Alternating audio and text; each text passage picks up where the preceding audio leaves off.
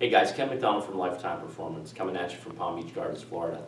I'm going to talk to you today a little bit about balance, and particularly balance in the golf swing. Now there's a test we do when we screen everybody for the first time, and it's a basic test. You've probably done it before. What we do is we ask people to stand on one foot, and we want to see if they can hold the position for about 10 seconds with their eyes open. If they can do it for 10 seconds, eyes open, then we ask them to close it, and then we want to see them again do another 10 seconds with the eyes closed. However, most people have a really hard time just holding it for those 10 seconds. So I want to show you a couple drills you can do on your own, in your house, that sort of thing. You can actually do them on the range too, or in the gym to help with your balance. Now, one of the things we see in the golf swing when balance is very poor is that inability to get into the follow-through posting up on the left side. Obviously, this position requires some balance. So a lot of times we'll see this.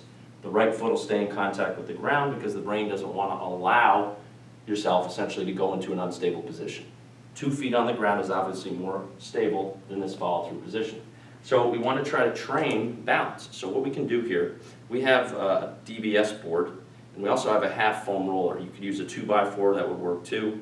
But for the point of this lesson here, we're going to use this DBS board here. So what we're going to do is put it on the ground, we're going to stand on it. We want to make sure that the board is directly underneath the balls of our feet, because we want to maintain our center of gravity over our base of support in the golf swing. Essentially, the forces should move through the middle of the feet, because the middle of the feet here are essentially made for rotation. So that's what we're going to try to practice. So we're standing on the board here, we're going to put the club across the chest, and all we're going to practice doing here is rotating into a backswing here, so we're a little loaded on the right side, and then rotating into the left side here. And we're going to repeat that about 10 times to each side. Obviously, if we have a hard time balancing, the tendency is going to be to want to fall forward or back. Okay, now we can also use a half foam roller for that. We can put it on the rolled side here. That's going to be a little bit tougher. We stand on that and we do the same drill. The 2x4 is going to be a little bit easier. This would be a bit of a progression.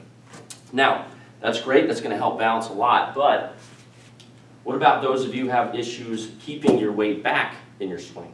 In other words, when we're taking that club head back, we're coming on our toes, or into impact, we're coming through our toes. But we're going to use the same board, and this time we're going to put our heels up on the board, but our toes on the floor.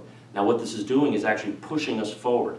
So the idea being, when we practice the drill of rotating to the right side, we're trying to feel the weight sit back. And we're going to do about 10 repetitions to each side, trying to push back, and then we're going to step off and take some swings, and it should feel really easy to stay back. You shouldn't feel that tendency to kind of shift forward, because effectively what we're doing with the board is feeding the problem. So you have to work hard to rectify the problem.